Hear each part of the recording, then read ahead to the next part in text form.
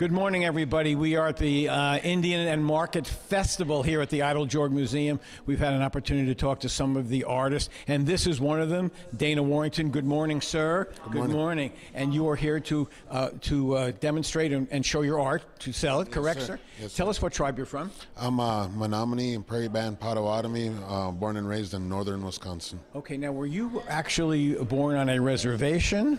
I wasn't technically born on reservation land, but that's where I was raised. Okay, I guess. Tell us a little bit about, so people would be tempted to say costume, but obviously this is regalia. So explain to me a little bit about the symbolism of what you're wearing. I guess a whole lot of us grew up our whole life. This is just part of our culture and our identity, who we are. By the way we're dressed, you should be able to tell which tribe and what area, region we come from. It wasn't until a few years ago that I realized it's all artwork from head to toe. It is indeed artwork, but this costume. This is not for sale, though, or is it? No.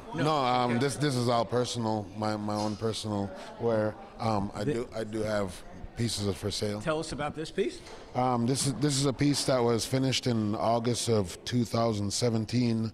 Made its first appearance at Santa Fe Indian Market. It's a full-size cradle board done in quill work.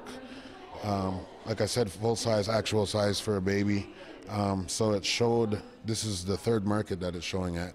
So we're anxious and interested to see what it'll do in the competition. Okay, yes, we should mention that there is a competition for the artist. As we wrap things up here, it is 2 days, today, Saturday, and tomorrow, Sunday, here at the Idle Jorg Museum. Good to see you, sir. Good luck with everything. Back to the studio.